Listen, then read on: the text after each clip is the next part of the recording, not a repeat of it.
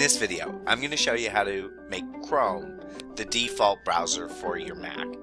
This, of course, assumes that you've already installed Chrome. So if you haven't, check out my last video. I'll leave a link in this video description. First, go to your system preferences.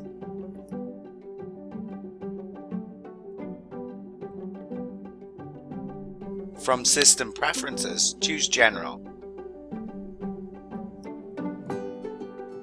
At Default Web Browser, change from Safari to Google Chrome. And now you know how to change it back if you ever want.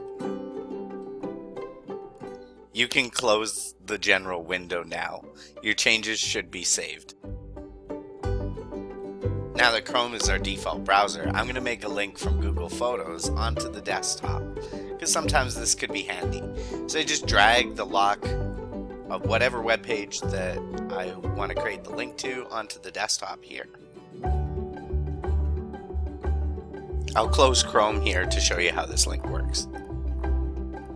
Now just double clicking on this link opens it right from Chrome.